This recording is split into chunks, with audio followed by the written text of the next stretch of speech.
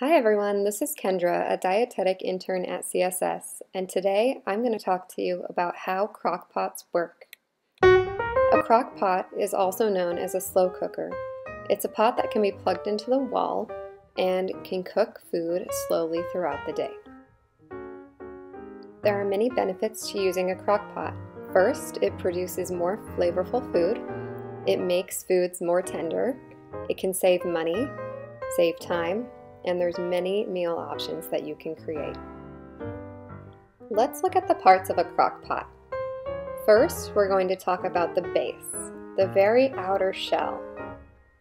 The base is fixed with a liner. The liner has a heated band that electrically produces heat transferred to the food. The knob on the outside of the base allows us to control the heat level in the crock pot.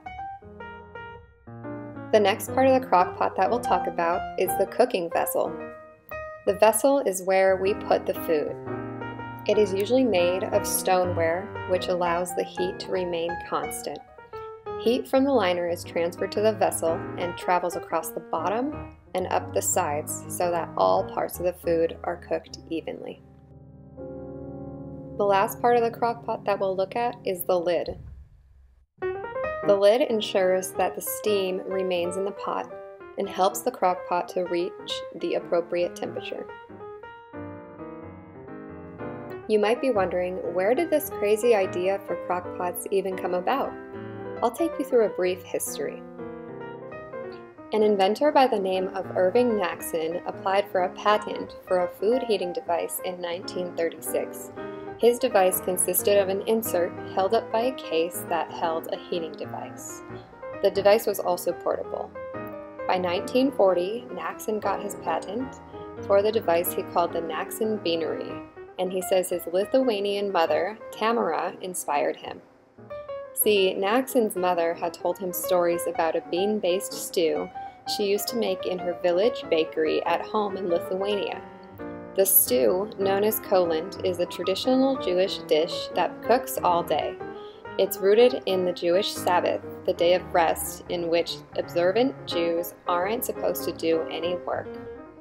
The stew is supposed to go on the heat before sundown on Friday nights when the Sabbath begins and cook all the way until the end of Saturday services the next day.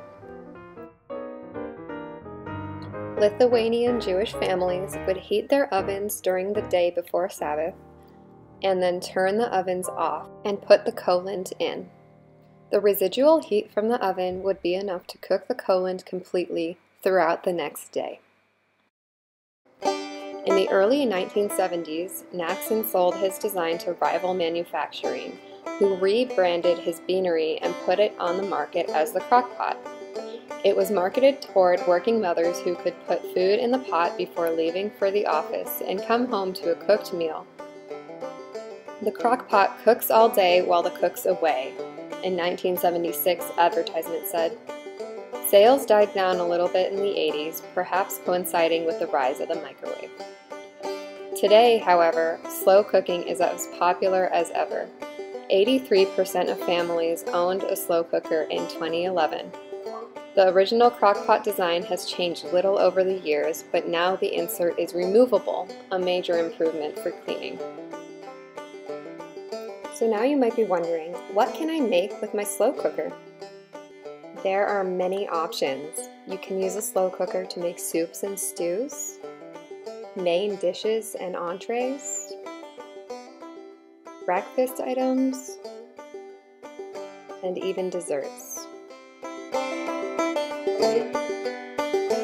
Thank you so much for watching this video. I hope that you enjoy getting your new crock pots this month for the pilot study, and we'll have the rest of you getting your crock pots soon.